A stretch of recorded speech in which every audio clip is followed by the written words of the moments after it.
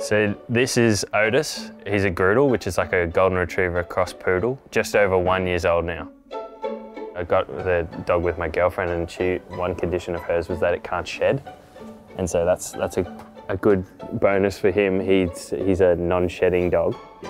We were actually listening to a lot of Otis Redding, sort of an old soul artist at the time. So he was sort of the inspiration behind the name. He's very lazy, very friendly dog, always wants to greet everyone, always loves to make friends with other dogs. I can't talk to him, he can't talk back to me, but you have that sort of special connection. I always look forward to coming home because he's always going to be there waiting for me, and he's always excited to see me.